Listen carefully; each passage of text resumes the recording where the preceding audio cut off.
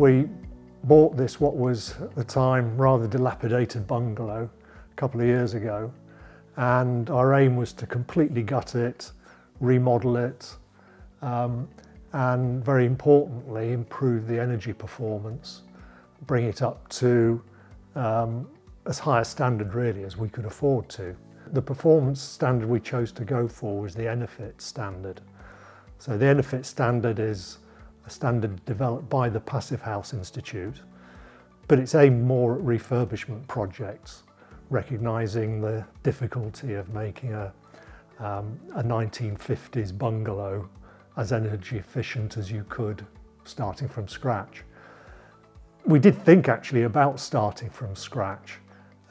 It probably would have been more economic to just knock the place down and start again, but when you're embarking on an eco project, it just doesn't feel right to start off by knocking down a perfectly sound, well-built house. And it's not the answer to the energy problems that the country faces. We can't just go and knock every house down and rebuild it. So we chose to try and make this as energy efficient as we could. Building regulations in this country, you'd be looking at keeping your heat losses, or the amount of heat you need to put into a building, to about 140, 150 kilowatt hours per metre squared per year. The Passive House standard is 15 kilowatt hours per metre squared per year, so a tenth of that.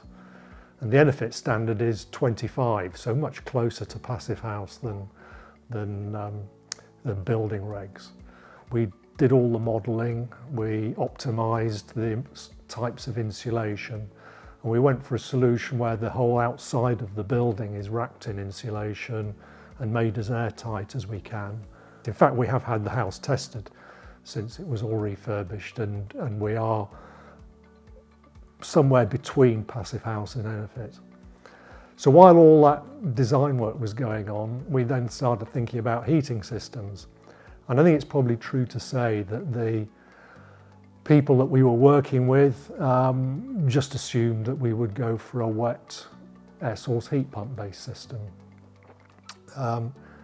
We had, though, early on in the project, gone to an exhibition and seen infrared heaters being promoted.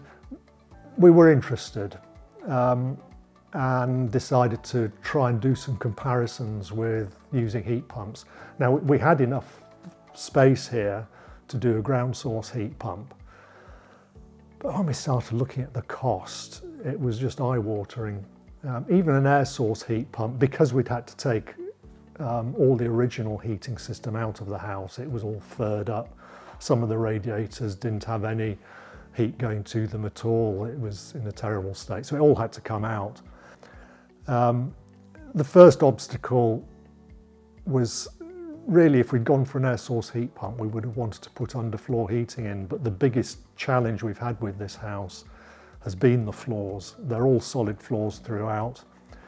It's not really practical to get sufficient insulation into them to make underfloor heating a practical proposition. So we ruled out underfloor heating, which made us a bit twitchy about having an air source heat pump. Because this is an open plan living space, we haven't got a lot of free wall area to put radiators on.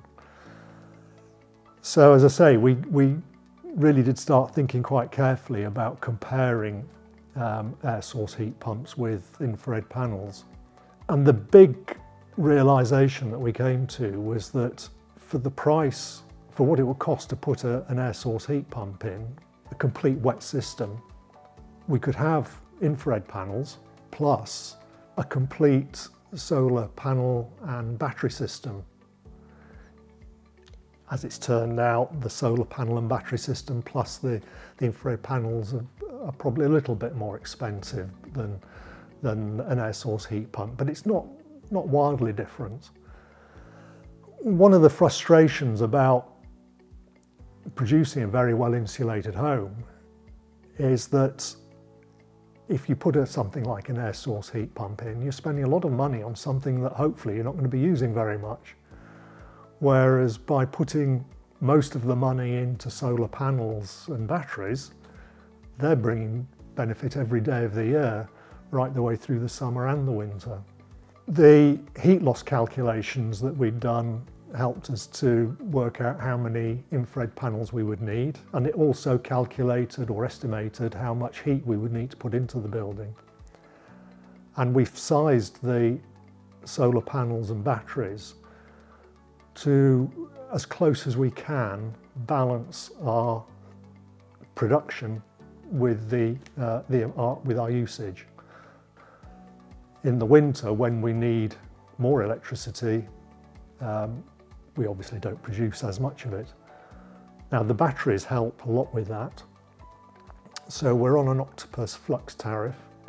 That means that we can charge the batteries up overnight that at a rate, a cost per kilowatt hour, that's about the same as we get paid for any energy that we export back into the grid.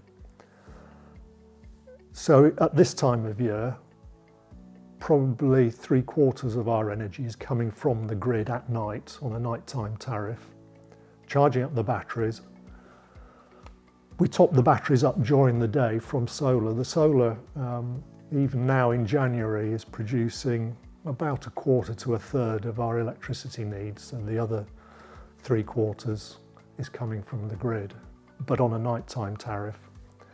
And we've got enough battery storage to last us right through the day, so we're not drawing from the grid during the day at all, even though we've got infrared panels running, mostly in the mornings and the evenings. And our experience so far is that the amount of energy that we're getting from the solar panels is about what we estimated. The amount of energy that we're using is quite a bit less than we estimated. Now we're in a cold spell at the moment, but it has been quite a mild autumn. We've only been in the house for 3 or 4 months, so we need to collect a lot more information yet, but the signs so far are pretty good. And of course, by having infrared panels, we've got no maintenance costs. We've got a much greater degree of control over them. We can turn individual panels on and off whenever we want. We haven't got a whole heating system to heat up. We haven't got all the issues associated with wet heating systems. And so the ongoing running costs, not just the energy costs, but the maintenance and the upkeep costs are also going to be much lower. And it's a very comfortable heat. Before we made the final decision, and we were actually living in the building before it was refurbished, we decided to buy a couple of panels and just set them up and try them out, just experience the type of heat that you get from a panel, because it is very different, the experience of using infrared panels. And we just found it's a very comfortable environment. I think it's very easy to get tied up in the numbers when you're trying to design these systems. And it's a bit like within the house here also, to get to the EnerPhit standard, we have a whole house ventilation and heat recovery system. And that produces a very comfortable environment. It's not something people talk about quite so much. They talk about it simply as being a way of minimizing heat loss through ventilation.